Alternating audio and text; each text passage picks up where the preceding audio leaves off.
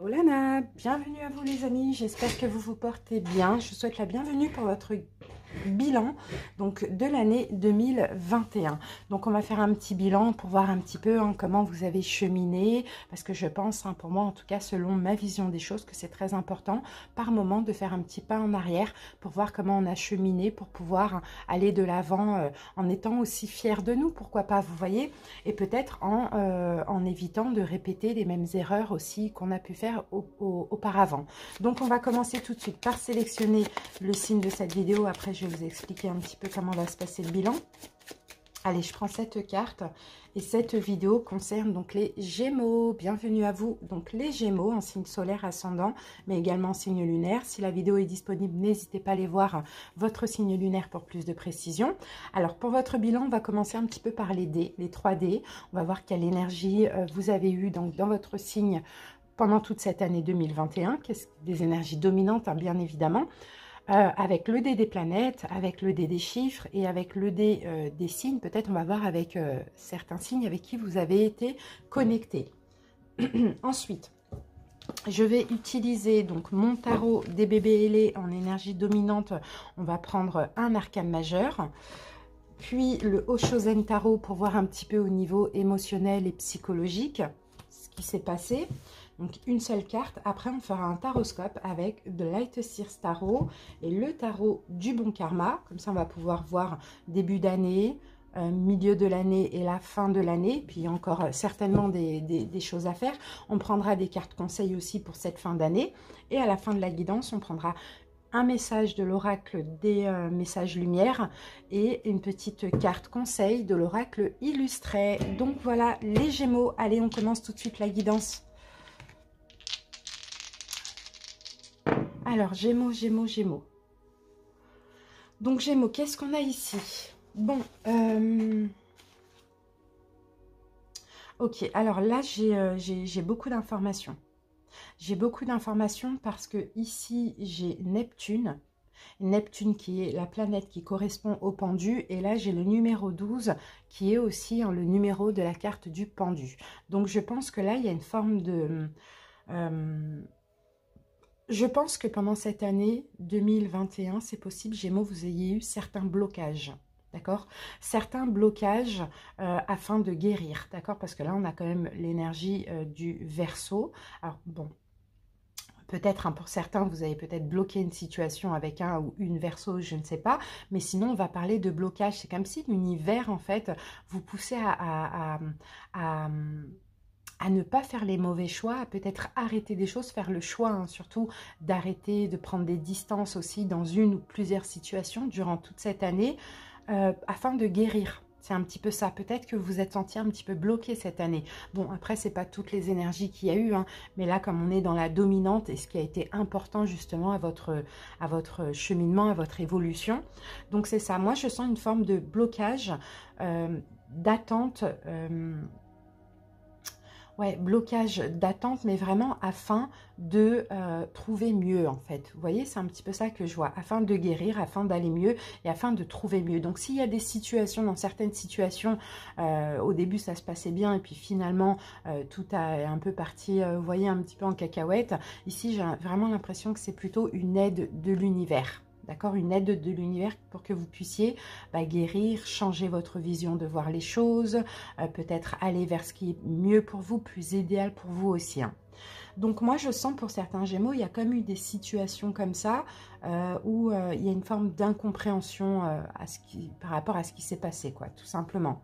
Alors ici vous avez pu aussi vous connecter avec quelques signes. Donc j'ai le Verseau, j'ai les Poissons, j'ai Gémeaux comme vous et j'ai Cancer comme vous aussi. Sinon ça a été pour moi clairement, même s'il y a eu des blocages qui ont été nécessaires et salvateurs, ça a été une année où beaucoup plus de foi. Vous voyez, je vous sens beaucoup plus spirituel, beaucoup plus dans la foi, beaucoup plus aussi attentif aux signes, aux synchronicités. Et peut-être que vous avez cheminé dans une guérison toute cette année. Mais voilà, c'est passé par des choses qui se sont bloquées, des attentes, pas forcément souffrant. C'est pas forcément souffrant.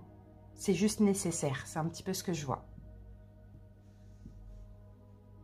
Et on continue, Gémeaux. On y va, on va voir la dominante, justement, de l'année avec les arcanes majeurs. Donc, c'est possible aussi que pour vous, Gémeaux, étant donné que j'ai le numéro 12 là, qu'on ait un déblocage pour vous. Hein, c'est ce que je vois entre mars et... non, pardon, entre décembre et mars. D'accord? Pour ceux qui sentent encore les blocages, ça va se résorber. D'accord? Mais entre décembre et mars. Alors, quel arcane majeur, quelle énergie dominante pour les Gémeaux pour cette année? Alors, l'arcane majeur, oh, ben c'est beau ça, le soleil.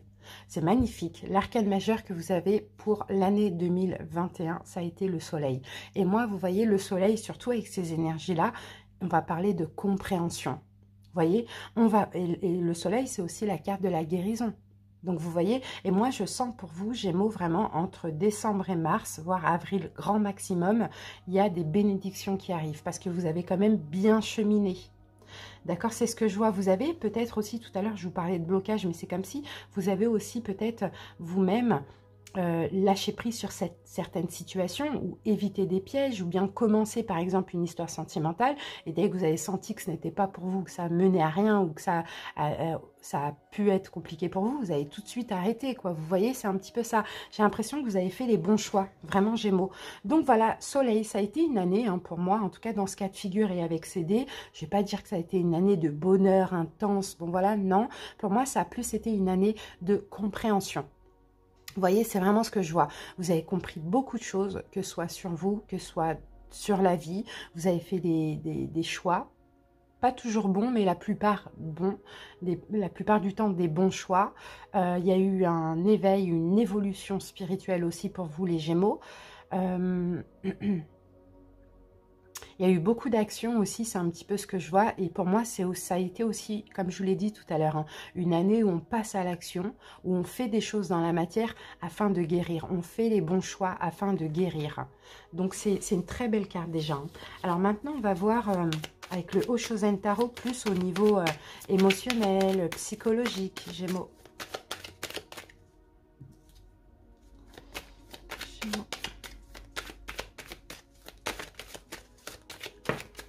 Voilà. Alors, qu'est-ce qu'on a pour vous, les Gémeaux? Ah, le mental. Bah oui, vous avez été dans le mental. Certainement qu'il y a beaucoup de choses qui vous ont tracassé. Vous voyez, les Gémeaux? Et oui, par contre, ça a été une année où vous avez été beaucoup dans le mental. Mais c'est normal, hein. Quand on est en phase de guérison et quand, justement, on comprend beaucoup de choses, c'est normal. Hein. Là, le mental a chauffé. Hein. Là, on le voit. Hein. Ça a vraiment chauffé. Après, bon, vous avez appris, hein, vous avez cheminé durant toute cette année et vous avez appris à être plus dans l'intuition, je pense. Mais sinon, voilà, beaucoup dans le mental à vous tracasser. Mais à partir du moment où quelque chose vous tracasse, je pense que c'est que... ce n'est pas forcément la bonne chose pour vous, quoi. Vous voyez? C'est un petit peu ça. Allez, les amis, on se garde ça ici. Maintenant, on passe au taroscope. On va commencer par une coupe. Allez, Gémeaux.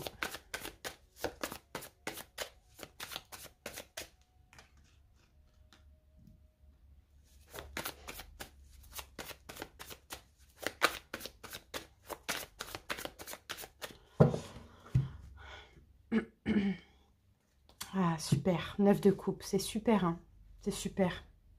Là, on a le 9 de coupe, là, les Gémeaux. Hein. Donc, pour moi, écoutez, peut-être, hein, pour certains, hein, ouais, c'est incroyable parce qu'avec la carte du magicien, vous voyez, je vois beaucoup de Gémeaux très spirituels, peut-être aussi dans les énergies, vous voyez. Et c'est peut-être ça, hein, peut-être que vous avez quelque chose comme ça, un don.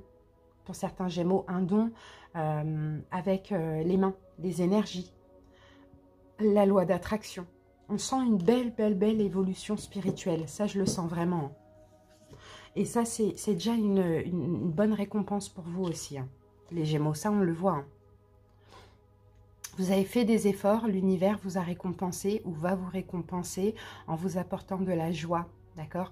De la joie dans votre cœur, de l'amour, de la paix.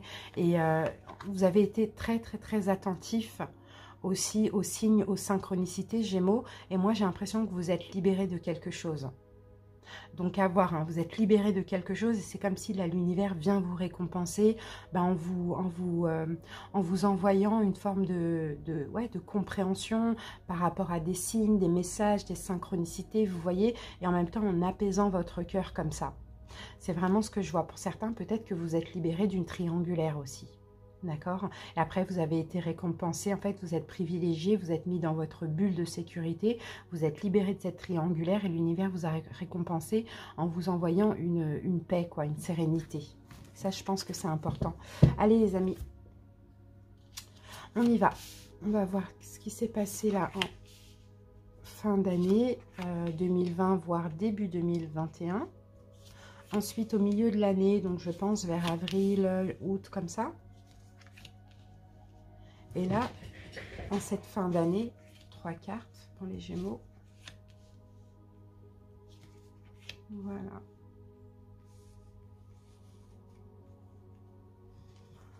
Ok. Alors, on va regarder le cadrage. Ouais.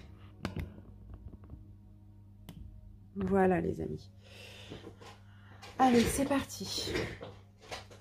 Je mélange mon petit tarot que je vais prendre en...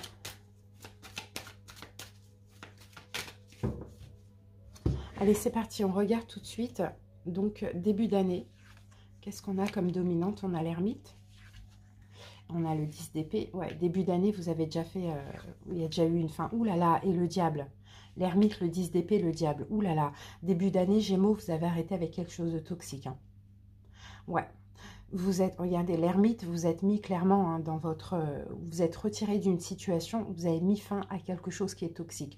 Vous avez mis fin peut-être à une personne toxique ou à une relation toxique. D'accord? C'est vraiment ce qu'on voit en tout début d'année pour certains Gémeaux. Vous avez préféré prendre des distances parce que c'était toxique, vraiment. Donc soit vous avez... Oui, de toute manière, j'ai la fin avec le 10 d'épée. En même temps, c'est... Alors pour certains, ça va être peut-être une personne, une situation toxique. Et pour d'autres, alors peut-être avec le signe du Capricorne, ça aussi c'est possible. Ou l'ermite, la Vierge aussi, ça aussi c'est possible. Après, c'est pas sûr, c'est vraiment à titre indicatif. Ouais, c'est ça. Moi, je pense vraiment prendre des distances, des retraits dans une situation toxique. Ben voilà, on a l'étoile. Donc, est-ce que ça peut aussi concerner le signe du Verseau? Ça aussi, c'est possible. Sinon, c'est vraiment hein, le besoin de guérir. D'accord? Vous avez déjà en tout début d'année écouté les signes, les messages de l'univers, votre intuition et mis fin à quelque chose de toxique. Qu'est-ce qu'on a d'autre ici? Malgré les blessures de l'âme, hein, parce qu'on sent qu'il y a des blessures de l'âme qui sont ressorties. Et peut-être pour certains, vous avez mis fin parce que justement, vous vous sentiez un peu comme l'ermite, hein, invisible, rejeté, etc. Ça, c'est possible. Bon, il y a eu quand même des blessures en mettant fin, ou bien on vous a quitté aussi, ça c'est possible. Hein. Mais dans tous les cas, c'était toxique. Mais en tout cas, cette fin a fait ressortir des blessures de l'âme. L'abandon, le rejet, l'humiliation, l'injustice. Vous voyez? Mais bon, voilà, 8 de coupe, on tourne le dos quand même pour être en paix. 4 d'épée, pour se reposer. Donc, je pense plutôt, moi, que c'est vous, hein, Gémeaux. Vous avez tourné le dos à une personne toxique, vraiment pour prendre des distances, pour vous reposer. Parce que finalement, il y avait trop de blessures de l'âme qui ressortaient déjà. D'accord, moi je vois plus toxique que karmique ici, hein, donc à vous de voir. Maintenant, ça peut être aussi un membre de votre famille, ça peut être un ami, une amie, voilà, à vous un petit peu de voir comment ça peut vous parler. Donc tout début d'année, voire fin d'année 2020, déjà grosses énergies là. Ok, milieu d'année, qu'est-ce qu'on a ici? La grande prêtresse. On a quand même franchement pas mal d'arcanes majeures. Hein. Le diable, l'ermite, la grande prêtresse. Ouais, et c'est là. Et milieu d'année, vous voyez, c'est là que vous avez commencé à comprendre des choses. Ouais. Là, la milieu d'année, justement, je pense que cette personne était toujours dans votre vie au milieu de l'année. Ça, c'est possible aussi. Ouais, je pense que cette personne était toujours dans votre vie, peut-être avec beaucoup de conflits, hein, des problèmes de communication.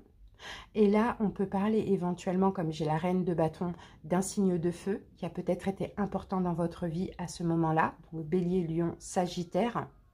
Là, c'est pas un signe de feu. Là, j'ai aucun bâton. J'ai Verseau, j'ai Vierge et j'ai Capricorne. Là, j'ai la reine de bâton, donc un signe de feu. Alors, ok, peut-être que là, il y a eu un signe de feu qui a été important pour vous aider, hein, pourquoi pas, à être en paix, parce que là, on a cette personne qui vous rattrapait, qui cherchait les conflits, etc. au milieu de l'année. Ça, c'est possible. Donc, Bélier, Lion, Sagittaire. Sinon, pour d'autres, si là, ça ne concerne pas un signe de feu, peut-être qu'effectivement, malgré que cette personne... ici, essayez de vous rattraper ou chercher des conflits ou peu importe, ou même vous étiez tenté de retourner, on sent que vous avez pris votre indépendance, d'accord? Vous avez privilégié le bon choix que vous avez fait, la confiance en vous, vous avez privilégié la paix, la sérénité, vous avez pris votre indépendance. Voilà ce qu'on voit. Allez, on va voir un petit peu ce qu'on a. Qu'est-ce qu'on a? Eh bien, on a le soleil. Donc, vous voyez, le soleil qui revient ici. Donc, compréhension, ou sinon, vous avez été très heureux avec un signe de feu. Ou un signe de feu vous a aidé à comprendre des choses, d'accord? Mais on sent qu'ici, voilà, chevalier d'épée, on sent qu'on vous rattrape quand même. Hein.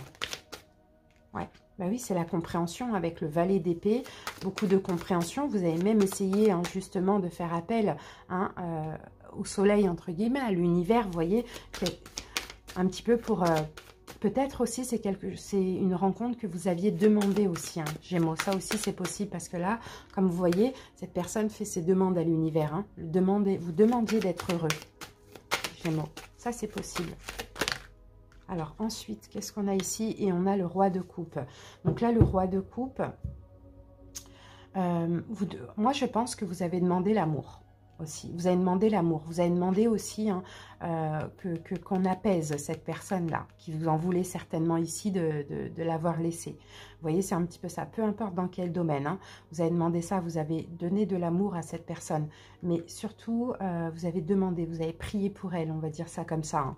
Mais aussi, je pense que là, milieu d'année, vous avez quand même canalisé hein, vos blessures, vous avez canalisé les peurs, canalisé un petit peu tout ça. Vous avez... privilégier votre bonheur, votre bien-être et pour le coup, hein, pas le mental, mais l'intuition.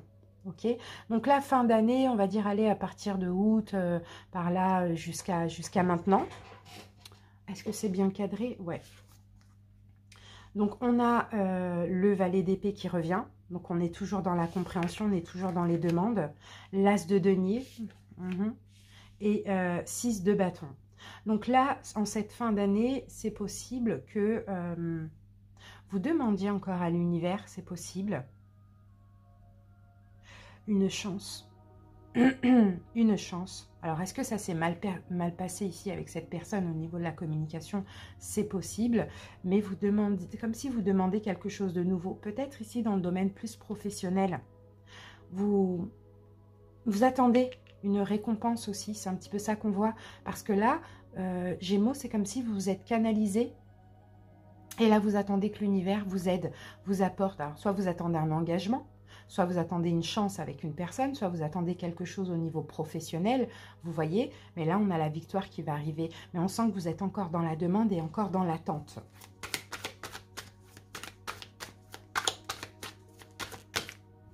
Alors, qu'est-ce qu'on a ici? Ok. Là, on a un équilibre quand même avec le 2 de denier. On va parler d'équilibre. Vous avez fait des efforts, d'accord. Ouais, vous avez fait des efforts. Vous avez essayé d'être juste et surtout équilibré comme ça. C'est un petit peu ça qu'on voit, stable. Et bien là, 10 d'épée, ça va être la fin bientôt. D'accord? Ça va être la fin d'un cycle pour vous. Donc, continuez vos efforts, c'est comme si on vous dit ça, continuez vos efforts pour pouvoir justement accueillir cet as de denier, donc cette bénédiction de l'univers, d'accord? Le cycle arrive bientôt à la fin, mais il n'est pas encore terminé, c'est un peu ça qu'on voit. Allez, on va en mettre une dernière, on en a pas mal, mais c'est pas grave. Alors, ouais, vous prenez des distances là. Vous prenez des distances pour certains, soit familiales ou soit par rapport à peut-être quelqu'un avec qui vous avez des enfants ou quelque chose comme ça, ou peut-être votre envie absolument de fonder, de créer, d'avoir des enfants. Vous prenez des distances avec ça, d'accord? Vous êtes plus dans le lâcher-prise. Et c'est ça qu'il faut continuer aussi pour pouvoir maintenant accueillir les bénédictions. Donc voilà, Gémeaux, maintenant je vais vous tirer des cartes conseils pour cette fin d'année.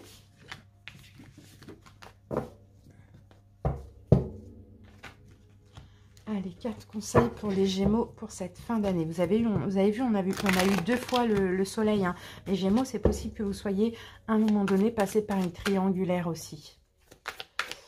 Allez, Gémeaux. Et de votre côté, hein, pas du côté de l'autre. Gémeaux. 4 conseils pour la fin d'année pour les Gémeaux. 10 d'épée, encore une fois. Il y a un cycle qui se termine, là, Gémeaux. Hein. Ça se termine, ça y est, c'est la fin de la souffrance, c'est la fin. Regardez, 10 d'épée, 10 de bâton, c'est incroyable. Et 3 de coupe. Bon, bah, les Gémeaux, si vous êtes encore dans cette triangulaire, on a encore cette 3 de coupe qu'on avait tout à l'heure, justement, ici. Hein. Elle est où? Si vous êtes encore dans cette triangulaire, il faut arrêter, Gémeaux. Hein. Ça peut être ça, le conseil. Hein. Là, il faut absolument arrêter si vous êtes entre deux. Pas forcément avec 2 personnes, mais si vous êtes avec une personne et que vous communiquez avec un ex, si vous êtes avec une personne et que vous avez une autre personne en tête, là on vous dit il faut vraiment arrêter, il faut choisir tout simplement. Parce que regardez, ça vous prend la tête. Hein. Vous avez du mal à lâcher le passé en fait, c'est ça, j'ai l'impression qu'il y a une personne dans votre vie et qu'il y a aussi un passé que vous avez du mal à lâcher. Il faut faire un choix. Alors, une dernière carte, 10 de denier. Oh là là, pardon. Faut faire un choix. En tout cas, il faut vous donner de la valeur.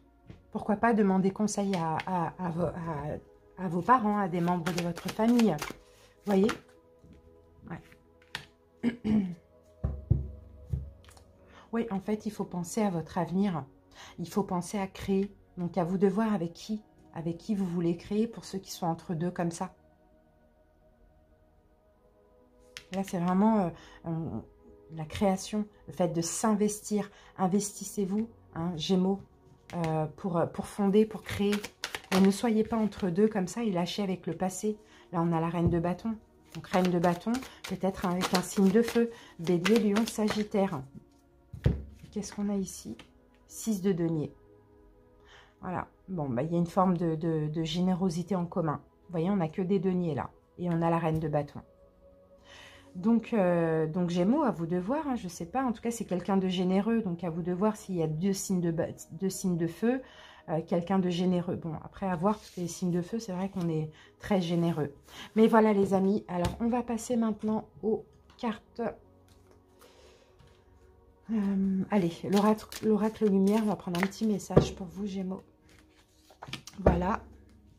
Et on a de l'autre côté, vous voyez, vous êtes vraiment sur le pont là, hein, de transition. Alors, je vis pleinement chaque étape de ma vie dans l'acceptation totale, car une épreuve est le pont vers une compréhension qui m'amène à la réconciliation intérieure.